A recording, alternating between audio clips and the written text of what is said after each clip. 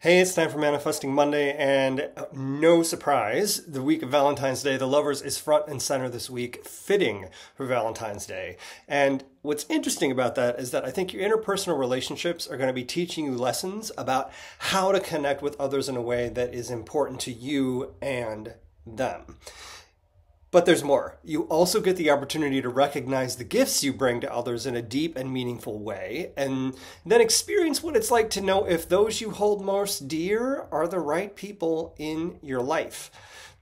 The lesson at large, not to diminish those other ones, is learning whether or not you should let go or double down on your investment.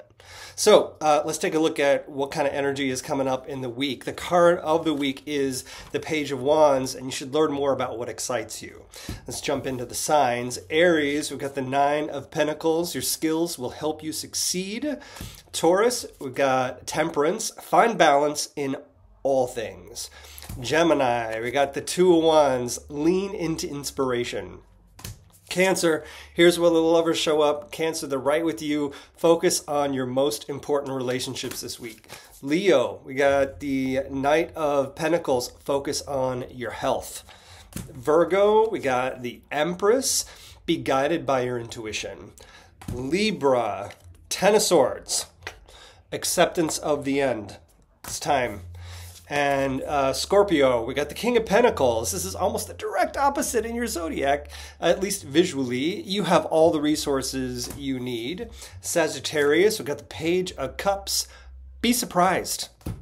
So much more to that nuance in that. If you're joining the subscription service I got, which you can do over at ComingOutTarot.com, I'm moving from Patreon, so check that out. You can get more detail on what Be Surprised means and how you can work with it. Capricorn, we got the Ace of Swords. Trust your inner knowing. Aquarius, we got the Devil. Your emotional response is a guiding light.